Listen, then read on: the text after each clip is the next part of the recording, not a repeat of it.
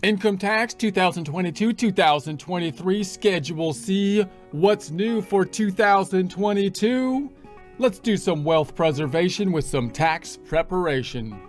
Support accounting instruction by clicking the link below, giving you a free month membership to all of the content on our website, broken out by category, further broken out by course. Each course then organized in a logical, reasonable fashion, making it much more easy to find what you need than can be done on a YouTube page. We also include added resources such as Excel practice problems, PDF files, and more, like QuickBooks backup files when applicable. So once again, click the link below for a free month membership to our website and all the content on it. Most of this information comes from the Tax Guide for Small Business for Individuals Who Use Schedule C, publication 334, tax year 2022. You can find on the IRS website, irs.gov, irs.gov. Looking at the income tax formula, we're focused on line 1, that being income. Remember, in the first half of the income tax formula is in essence an income statement, but just an outline, just a scaffolding, meaning other forms and schedules will be feeding into these line items. We here focused on the income line and the Schedule C, the form used for sole proprietors and small businesses, which is in essence another income statement, having business income minus business expenses, otherwise known as business deductions, that will get down to, in essence, net income from the business, which will flow into line 1 of our income tax formula, that being income, as we can see here on the first page of the Form 1040, where the Schedule C net income flows ultimately into line 8, other income from Schedule 1. This is the net income from Schedule C. Here's an example of the Schedule C, profit or loss from business, where we have income minus the expenses, the net income flow into Schedule 1, then to page 1 of the Schedule C. Okay. So what's new for 2022? The following are some of the tax changes for 2022. You got the maximum net earnings, the maximum net self-employment earnings subject to the Social Security part of self-employment tax is $147,000 for 2022. There is no maximum limit on earnings subject for the Medicare part. So in other words, when we're thinking about our self-employed business, we have to deal with the federal income taxes, but we also have to deal with the equivalent of the payroll taxes if we were a W-2 employee, that being Social Security and Medicare, the self-employment taxes. So when we look at the Social Security part in particular, there's actually a cap in terms of how far you're going to be taxed. In other words, if you clear the cap of $147,000, you will no longer be paying Social Security over and above that threshold. Why? Well, part of it has to do with the amount of benefits you're going to be getting in retirement for paying into Social Security. In other words, Social Security used to be more of a safety net program. So we kind of thought of, so you might think of it as we're putting money in so that people who happen to live past their age to be able to support themselves because they lived longer than they expected, for example, it would be their Social Security could have a safety net to support that situation, for example. But more and more, Social Security is thought of as kind of like a federal retirement program where we pay into it and we expect to get benefits out of it in retirement years. I'm retired. Retired. And in that kind of system, the more you pay in, the greater your benefits you would expect to be receiving.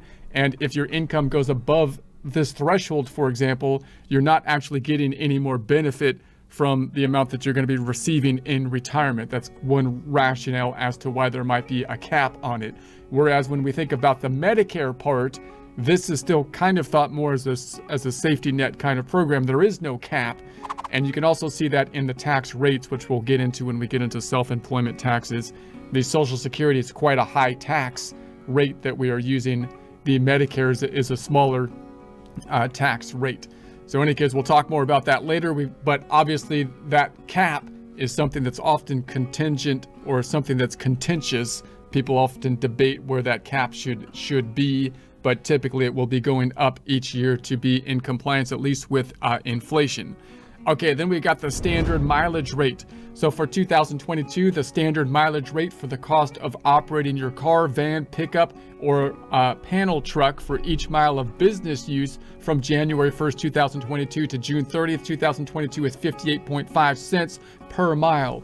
Notice whenever we use this mileage rate, you might think it's the same for any time it might be put in place. So such as for medical use on a Schedule A and for charity and so on, but they're not always the same, right? We're talking about the standard mileage rate as it relates to the Schedule C, where you have the option possibly of taking the actual deductions related to your car use for business or the mileage rate.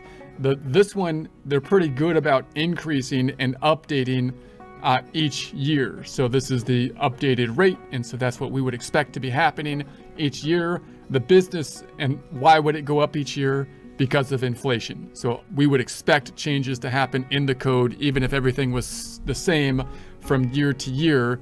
And it might be in the code just by the code saying they're going to mark up these dollar amounts in accordance with inflation, because the purchasing power of the dollar will go down. The Federal Reserve actually targets the purchasing power of the dollar to decrease, meaning there should be inflation of around 2%. So you would expect then that all the caps and all these payout numbers have to take that into consideration from year to year. Otherwise, the tax code will look silly. And sometimes that happens. Some numbers on the tax code aren't marked up for inflation. And you look at the number and you're like, why? That's a really low number. Why is that even there? Well, it was significant when they put it in the law. They just didn't increase it with regards to inflation, right? And so that happens. But the big numbers, we would expect them to update them with inflation. So that's here. The business standard mileage rate from July 1st, 2022 to December 31st, 2022 is 62.5 cents per mile. So we've got these two rates for the two halves of the year again, which is kind of messy.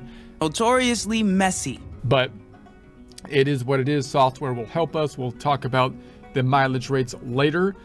For more information, you can see car and truck expenses in Chapter 8 of the publication if you want to jump there.